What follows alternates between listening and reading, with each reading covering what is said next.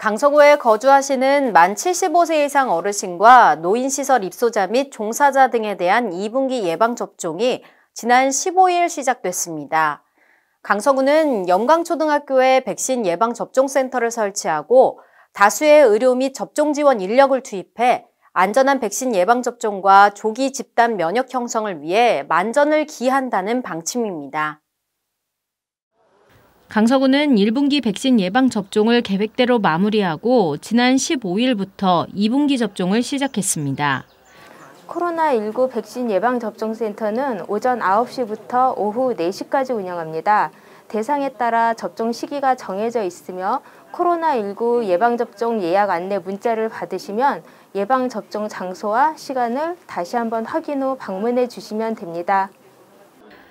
이번 2분기 접종은 만 75세 이상 고령층 어르신이 주요 대상이며 구는 향후 3분기 이후 접종 대상자가 늘어나는 것을 대비해 영광초등학교 내 체육관에도 백신 예방접종센터를 추가 설치할 예정입니다.